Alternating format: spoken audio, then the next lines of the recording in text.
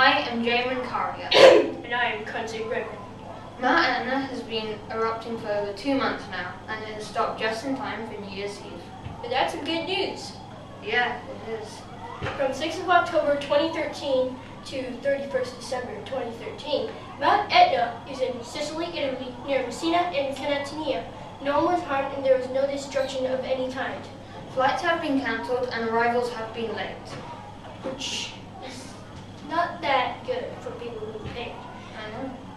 Mount Etna has been active for over 500,000 years and has erupted 5 times in the past 10 years. Mount Etna lies above a convergent boundary plate between the Eurasian and African plate. It is the biggest active volcano in Europe.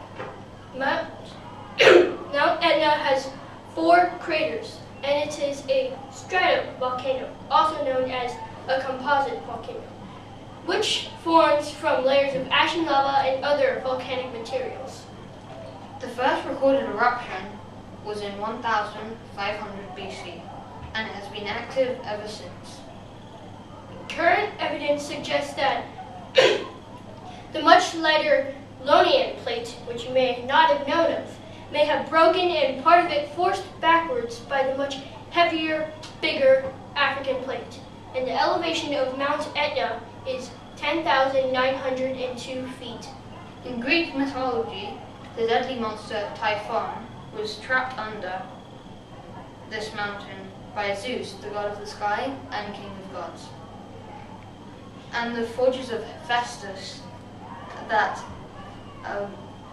were said to be located underneath it. Since people know that this is an active volcano, towns have moved further away so that they are not affected.